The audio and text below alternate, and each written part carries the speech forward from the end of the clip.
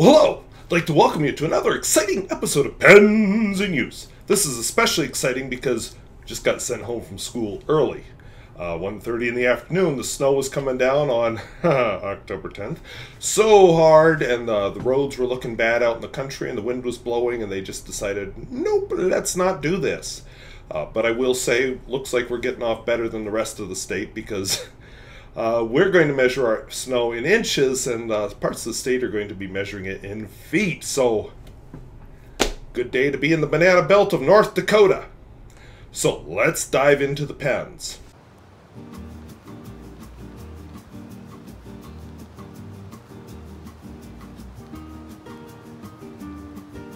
If videos like this interest you, where I talk about fountain pens both new and old and at all price points, I would invite you to subscribe. And hey, I've got some fun pens, some old favorites coming back, and a tour of my mystery destination. So let's dive into it. Alright, from left to right, I have my Lamy 80, which I think I did a first impression of this while I was still in the old set downstairs with the green screen.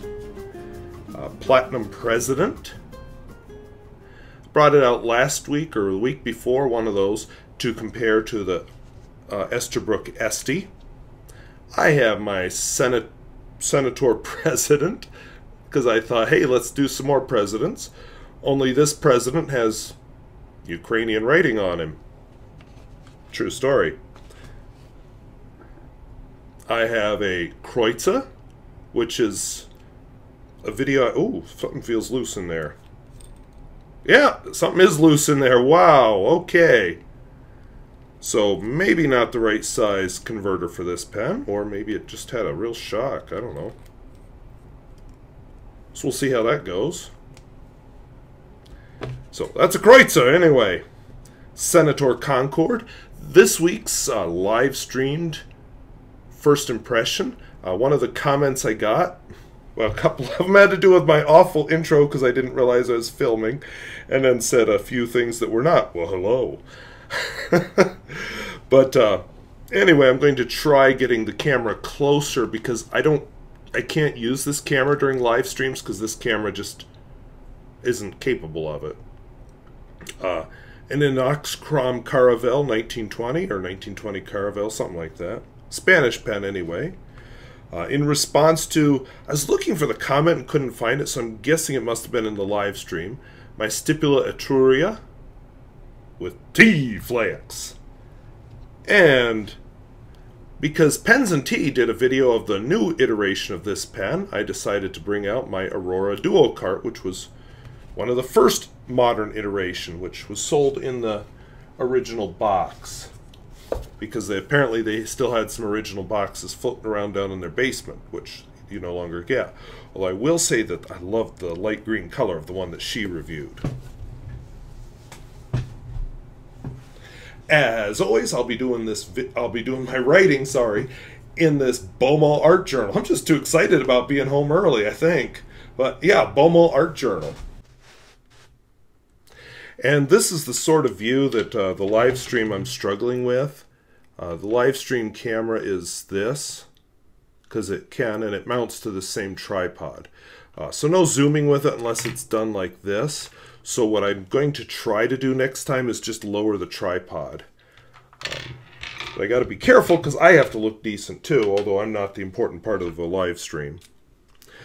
Alright, so my first pen, give you a quick better look, is a Lamy 80. When you saw it in its first impression, which if you go to the link in the video description, let's pull back just a teeny bit. That seems almost too close because you can't see the pen.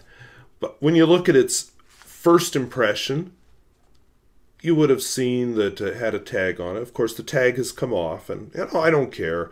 I'm not a collector to admire pens as they were. I'm a collector to enjoy pens. And oh boy, do I enjoy this one. Double broad, gold nib. Definitely some features in common with the Lamy 2000. The lighting seems really off today. I'm not sure why. I may have accidentally turned off. I ran this camera, this camera dead. I may not have my custom settings turned on, so if the color is off, that would be why. So I will play with that. I do have a big list of things I want to get done with this bonus day off. So I didn't leave room to do the ink swatch, so we'll do it right here.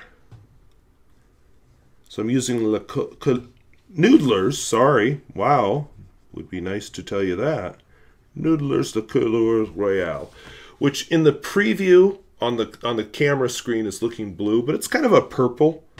I guess purple used to be kind of the royal color.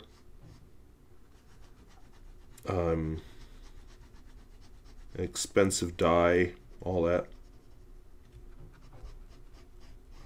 So without researching the history of the ink, I think that's actually the reference there. For my next two pens, I felt it was time to compare some presidents. Don't worry, not getting all political on you. This president is Japanese, and the other president is German, with Ukrainian writing. This president is a platinum president, which is a pen that is really, when I first bought it, I fell in love.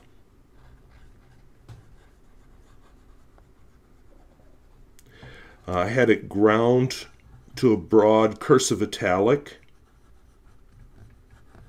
at Nib Smith.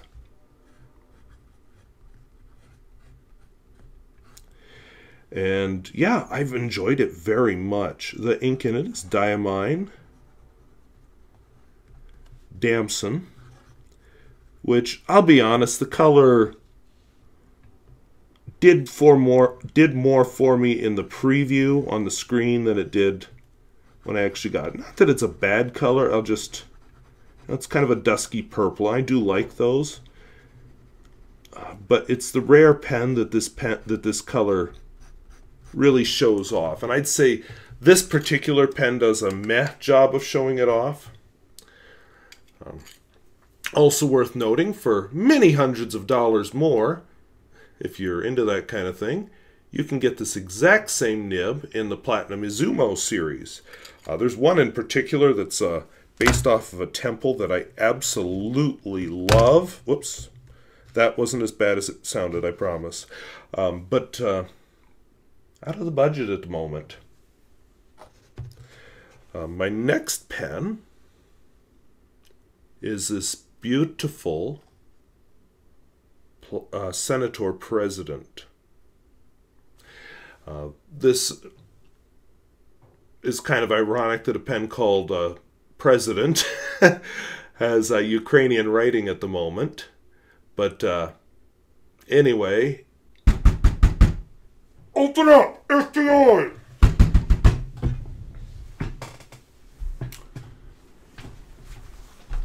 What do you want? Hey, ow, ow, ow! I don't have any shoes on. Hey, there's snow out here.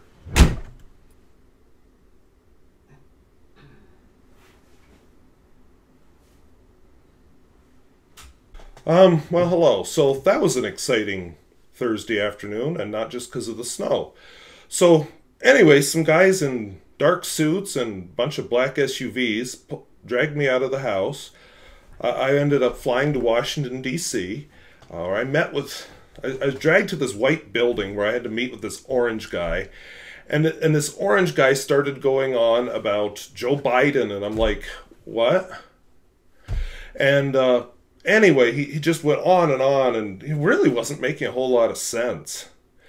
But anyway, finally got out of there. I just kept saying, it's a German pen, it's not Ukrainian. And it's Ministry of Coal, and beautiful clean coal. It's like, no, just coal. I don't care. I just want to go back to North Dakota. I guess saying I was from North Dakota was the magic word, so I got to leave. Well, anyway, as I'm leaving this white building, I got arrested again, this time by some more people in black SUVs. Weird how that works in our government. And dragged to see some lady named Nancy.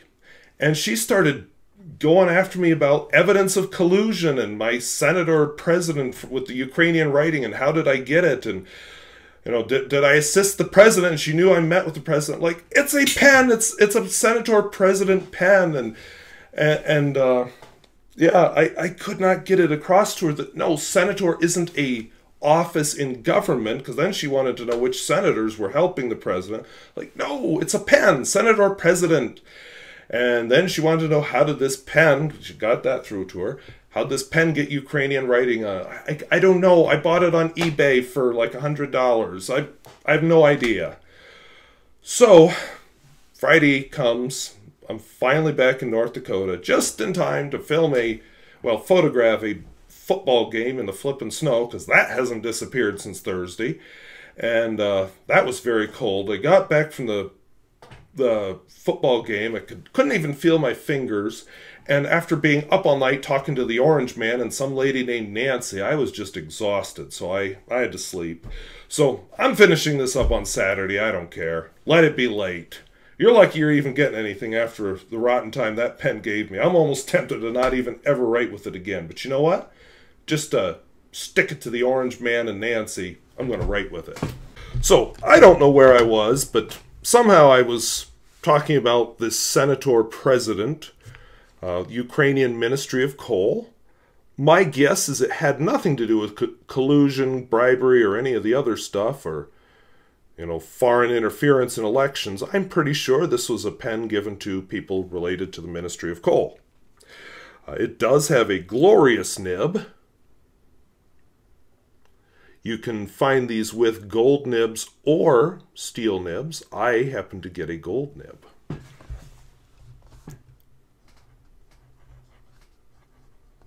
Whoops, Senator.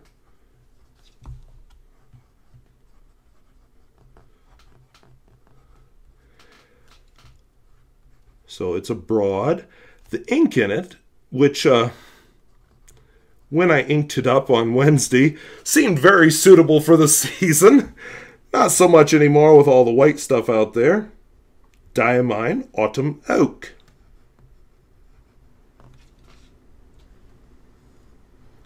I don't know if the microphone is picking up this lovely Saturday morning wind, but there is quite a wind blowing out there.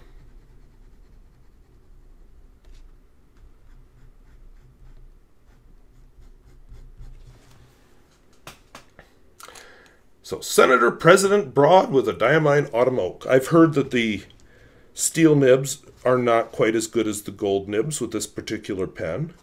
I'm also surprised by how light it feels. I've always heard, you know, similar pens like the Montblanc 149 called very heavy. This one definitely is not. But, you know, you compare their size. It's a little bigger than the Platinum President.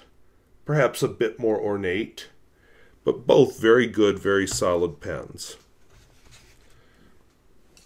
And then I have the Kreuzer, which I think next weekend, because I'll have some time next weekend. Thank you, Nancy and Orange Man, for taking away my free time this week. To talk about this Kreuzer and do a review on it. This was actually given to me by a viewer. The ink in it is, again, Diamine Autumn Oak. Again, I filled it up back before the fluffy white stuff. And I just thought it would be interesting to include it this week, just to compare the same ink in two different pens.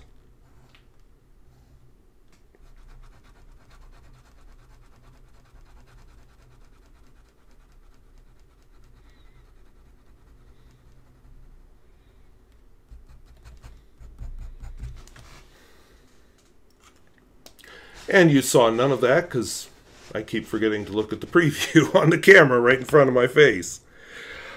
And then we get this week's first impression, which I did as a live stream. This is a Senator Concorde 500.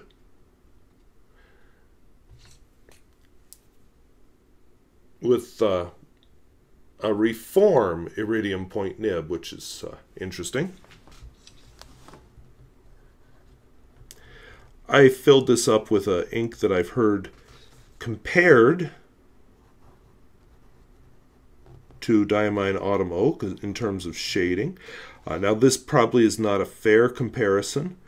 Oh, what's this look like? About a medium to you? Medium or a fine? I don't know. Anyway, the ink is Noodler's. Let's make sure it's actually on the screen this time. Apache Sunset.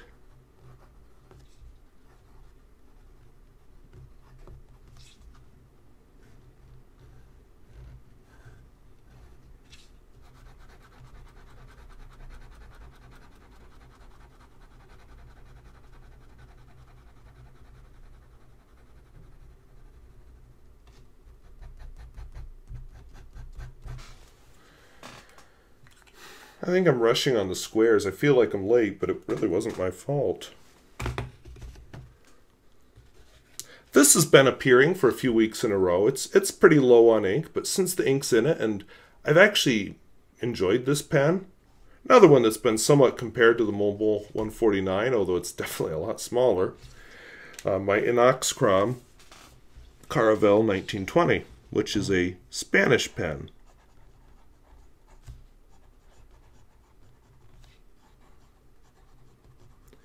And I'll be honest, part of the reason I'm enjoying this pen right now so much, because I've put a few inks in it that just turned out to be duds, is the ink. It's Noodler's. Whoops, Noodler's. Green Cactus Eel. It's just such a pretty color. You know, say what you will about Nathan Tardif or Noodler's inks, but there are some wonderful colors that come out of that pen, out of that company. And I think this is one of them. Apache Sunset, I'll be honest, I could take or leave. The color Royale, I like, but it doesn't do anything special for me. It's just a nice purplish, but this is a really attractive ink. Now, it must have been during my live stream, because I definitely got off the topic of the Senator Concorde, which I am prone to do during a live stream. Somebody asked about this pen, because I tried searching Stipula in my comments, and I couldn't find a recent comment about it, but I remember being asked about it. So here it is. This is the Stipula Etruria 88 Magma edition with T-Flex. It's a very nice finish. You know, I kind of like, I've seen the rainbow finish. One of the people I follow on Instagram has one with a rainbow finish, and he shows it every so often. I think it's beautiful. I don't know, there was something about Magma just appealed to me. Now, if you've been following the saga of this pen, you know this pen and I haven't always seen eye to eye. And indeed, that does have to do with T-Flex. I've switched out the feed several times, you know, with like cheap Chinese pens with, I think this has the Delta Serena feed in it. It made no difference to the Delta Serena, but made a night and day difference to this pen. And yet I still had trouble getting this pen to write. Well, I'm not quite satisfied that the nib is perfectly seated against the feed, any of the feeds. I know what on the camera looks like light shining through isn't, because it's not as bad as it looks there. That's actually a reflection from how my lighting is angled around the pen. But it just doesn't look to my eye like it seats properly. But it's a plastic feed, so it's a lot harder. Well, maybe this angle will show it better why I say that. But it's a lot harder to, let's say, manipulate a plastic feed. Oh, yeah, my lighting isn't up. Yeah, my lighting is not up to the task of showing you what I mean. But I will say, I have been writing with this pen. I got to looking back, what inks have I used in this pen? And I have not tried any Japanese inks in this pen. So I thought I'd give one a shot. And I've written a few pages with it, and honestly, the trouble I've had, I'm not having. And I will say, part of the trouble I've had has been with Stipula inks.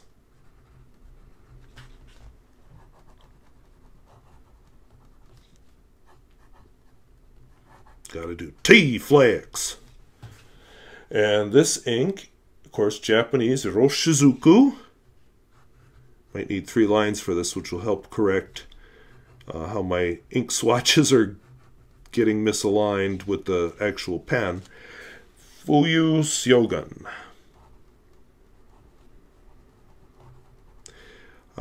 Definitely a color more suited to the weather outside now, although it's bright and sunny despite the wind and the snow, so go figure.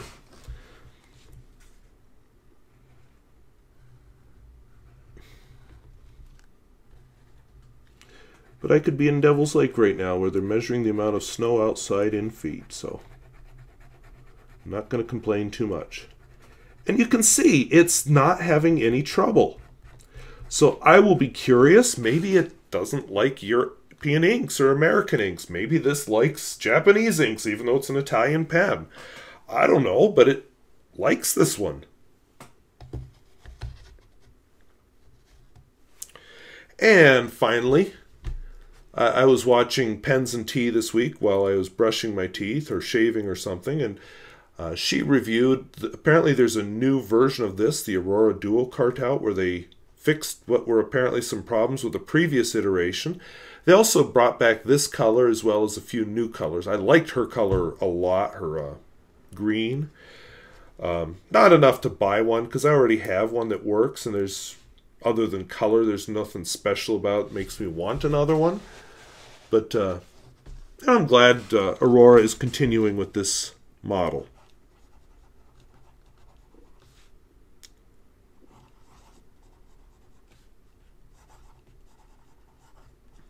Of course, it's a medium nib. They all are. Even now, they don't offer a choice in nib size, which actually matches what the pen was at the time. At the time it was released in the 1960s, it was a student pen. Definitely not priced that way now.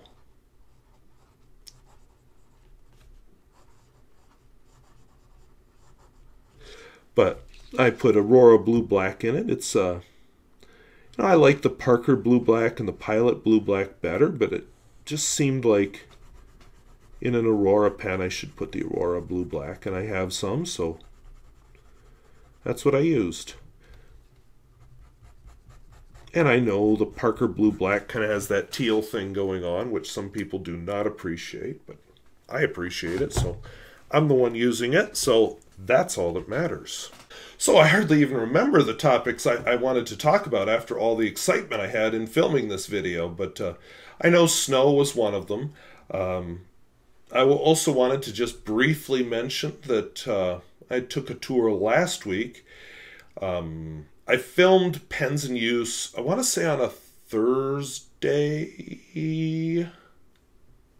Anyway, filmed it early because Friday after school I had to leave right away, get in my car, and drive to Valley City because I had a class on Saturday and Sunday.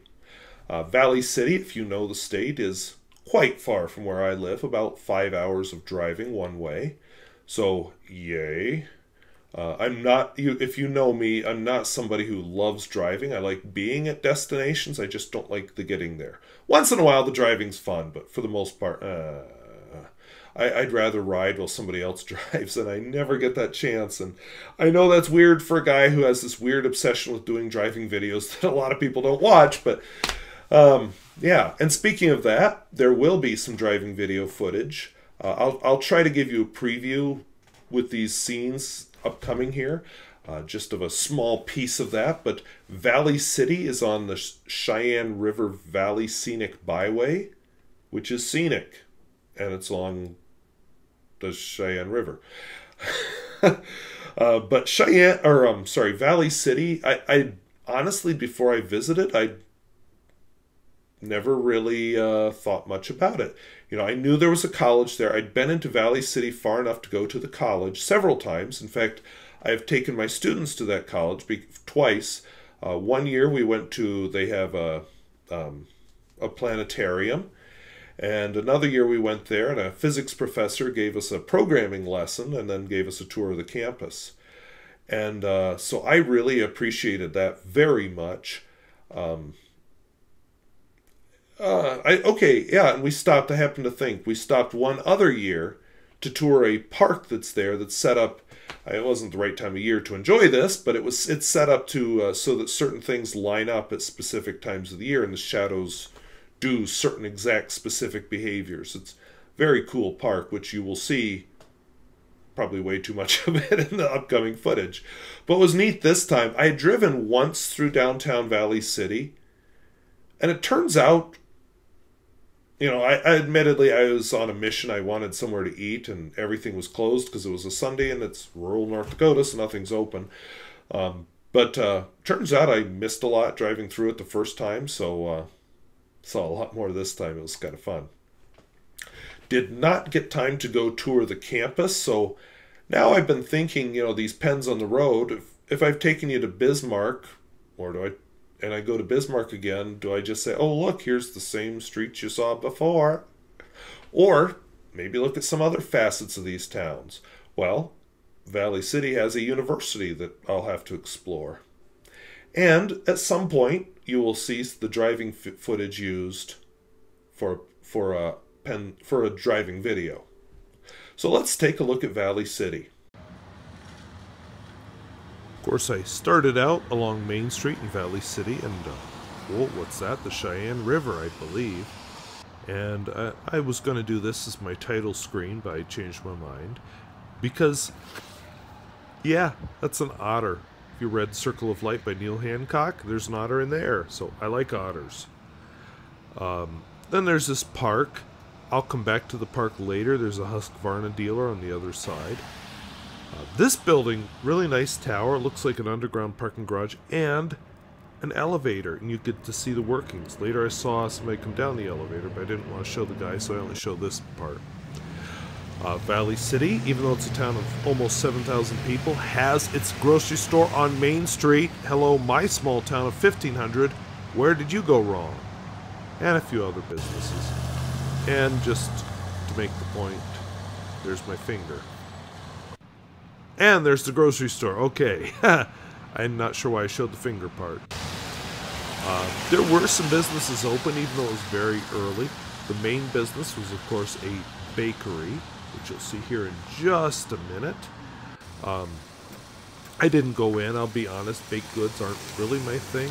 I mean, I like some of it, but mostly I just kind of, there was also a restaurant open somewhere else for breakfast. This is a pizza place. We sell their pizza as in Science Olympiad as a fundraiser. And a used bookstore. In fact, there were 2 bookstores I ran into just wandering around Main Street. So for a town of 7,000, oh my God, yes! There was a random store that I think might have been interesting to tour. Didn't tour it because, of course, nothing was open yet. And yeah, Teen Center. Teens may not be paying taxes yet, but someday they will. And in the meantime, hey, let's make them part of society and let's value them. Oh, but they don't vote. Whatever, dude. Very cool post office. I wish my town had one that cool. Art gallery, which actually focused on photography, which I really appreciated. I think my town could have an art gallery. This traffic is for a restaurant I think was open for breakfast. And then just some more businesses, clothing stores.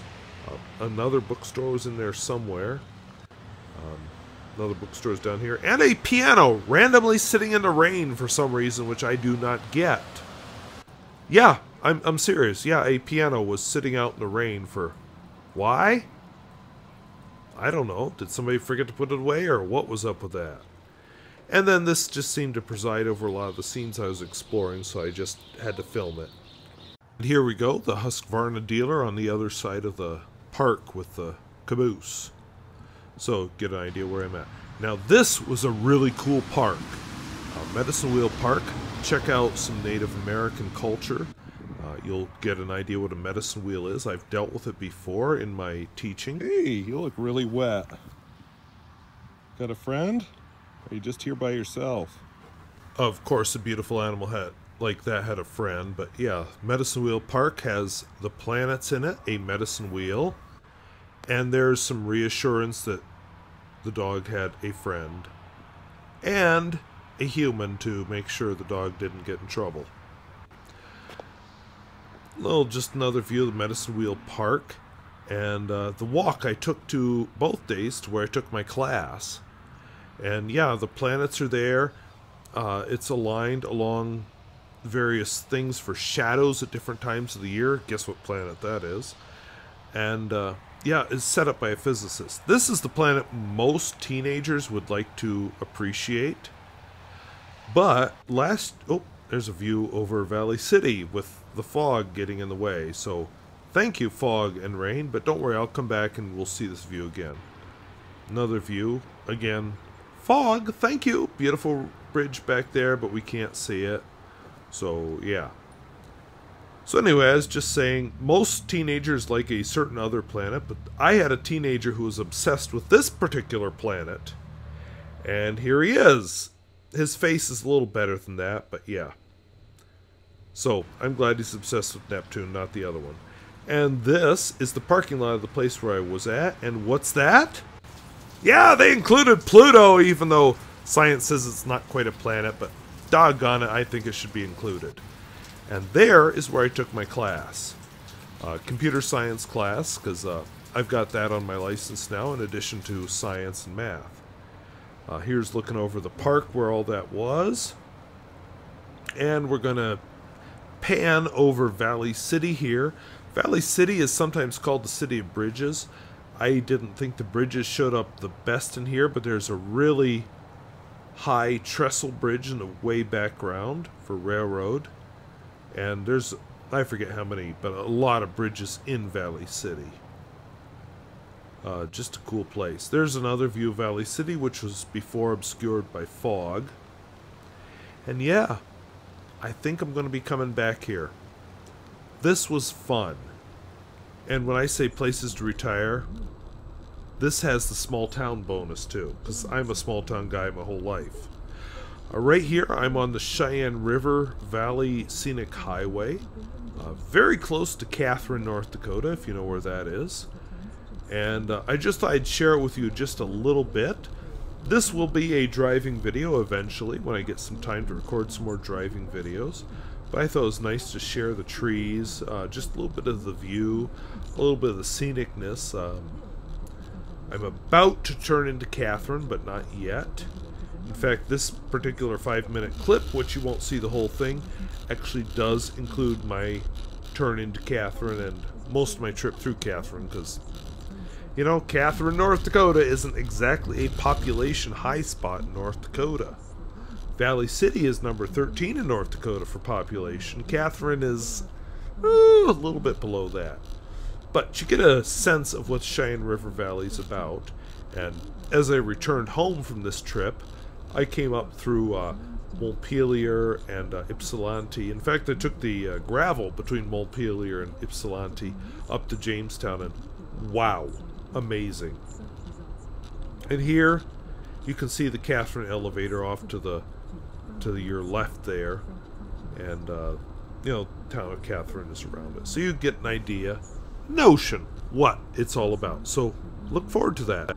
I hope that was interesting. I hope it was worth the wait. I want to apologize for my interruption, as I was told it was my fault for using a Ukrainian pen called President and has Senator in its name. I apparently confused all kinds of people in our federal government, especially with all the drama going on right now. But got through it. I'm back alive. I haven't been put in some secret jail. I think telling the orange guy I was from North Dakota saved me, and I had to change a battery there. So yeah, left the camera run while I was away.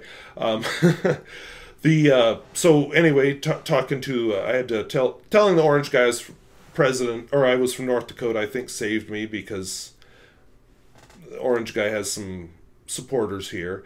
And I think telling Nancy that about the pen and my pen collecting and everything finally got through to her. So, yeah, no collusion here. Nothing to do with any federal elections. I just happen to have a pen with from the Ukrainian Ministry of Coal.